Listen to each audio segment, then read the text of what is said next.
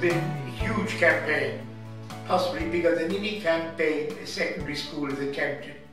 But of course, it has transformed the school.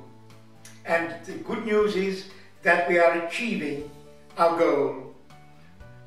As far as parents are concerned, they've reached what we hoped, and on the presumption that new parents will be as generous as the old parents. As far as the past are concerned, we're really on the line.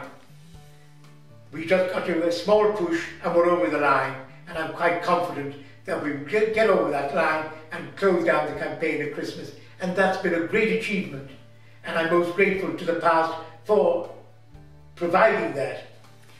The campaign hasn't been easy. It began in the good days, but at the end of 1 year, the economy went into a downward spiral. And at that stage, I was not involved, but the Jesuits were called in to help, and I was sent across at part-time to campaign amongst the past. When I was asked to do this job, I wasn't particularly pleased. I knew that it was difficult to go and ask people for money, particularly in the difficult times. And I don't think anyone likes asking for money. And if they do, I think there's something wrong with them. But I did it gladly, because I've been associated on and off for so long with Gonzaga. I have a great admiration for the school and the aims of the school. So I accepted this task, which I a bit distasteful, but I believe was in a good cause, and I threw myself into it. From my point of view, there were lovely things about the fundraising.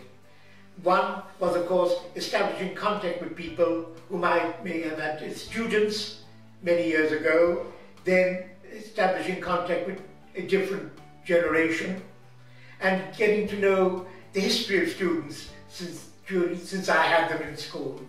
All that was very pleasant. Now, some of my colleagues would say, did I not notice that Gonzagans crossed the road when they saw me coming? Well, I didn't actually. I found all of them gracious as well as generous. And we had very fine and interesting conversations, at least I found it so. But in the past, I had a similar job when I was headmaster here, but it was very different. As far as fundraising was concerned, all I had to do was to get up in a meeting and waffle. Now I had to put the hard question. And so while it was lovely having a conversation with past pupils, it was always over my mind that the hard question and the ask, as they say, had to be made. One of the things that struck me particularly was the fact that people were very generous whose children were not coming here for various reasons. Secondly, the affection people had for the school. And thirdly, very many people would put in words for someone who had a child applying for the school.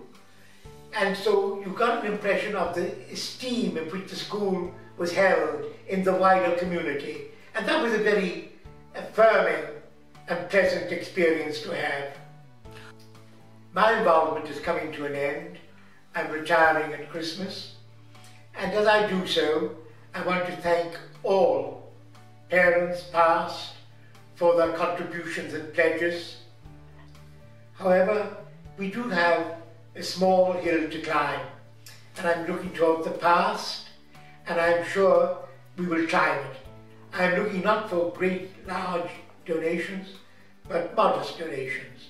So what I want to say to past pupils, that if they see me coming down the road, please do not cross to the other side, but approach me, make a small donation, and we will thereby achieve, by the end of the year, our goal. Thank you very much.